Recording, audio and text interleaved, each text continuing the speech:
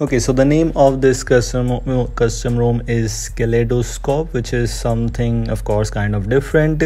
July security patch, and yes, based on Android 12.1. One of the unknown custom ROMs, maybe, as a lot of users are not aware of. I think so. Most of the users who are viewing this video, watching this video, are not aware of this custom ROM. Unofficially available for some of the devices and officially for some of the devices, I think so. As if I get the link for your device, I'll try to update that on my website as soon as possible.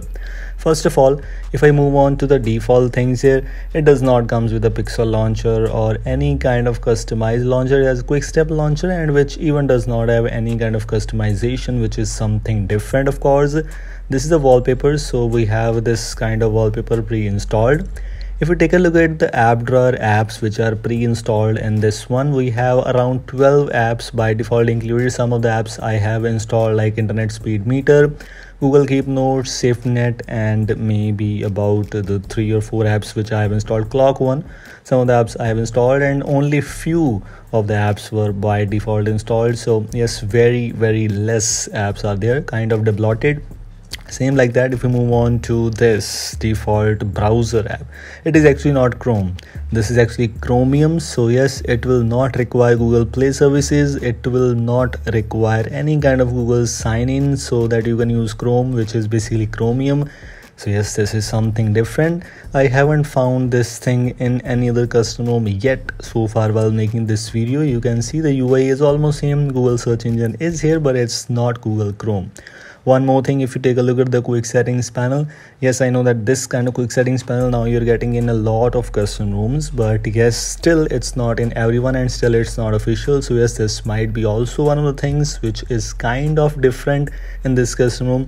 This kind of quick settings panel is looking kind of stable so far. Like in Project Blaze, it was buggy. Like whenever you enable the brightness slider on status bar quick settings top header, you'll see some bugs there, conflictions with your the layout or padding maybe, but this does not have any kind of issues with that. Screen recording, and this is here, but unfortunately no major kind of things like skip 3 seconds timer, stop dot, and maybe other things. It's not very simple. So basically one of the most kind of debloated. I mean, most of the things are not there, which is something good, kind of useless maybe, or maybe most of the users don't use that.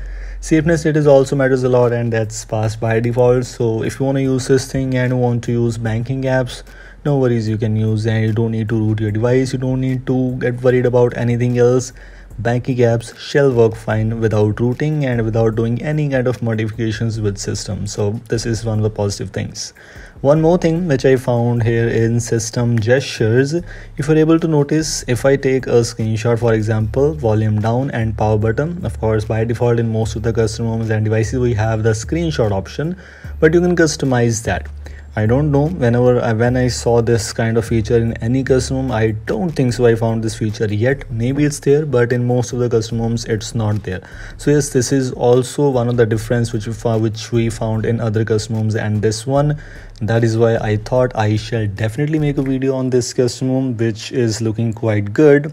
If you take a look at the press power and volume down buttons customizations, we have the option to customize the actions so that we can switch between whichever you feel comfortable with. You can use that. For screenshot, you can use the power and volume up or power and volume down, and all the actions are already present there. So yes, this is something really interesting.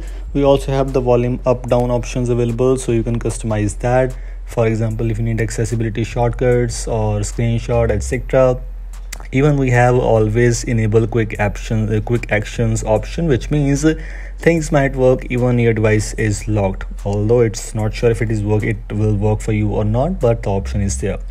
In laboratory, we have Google Photos unlimited backup, we have application downgrade options and Windows secure flags. So yes, you can get screenshot in screenshot restricted apps, you can downgrade the app, and you might get the Google Photos unlimited backup. So yes, one of the interesting things to consider about.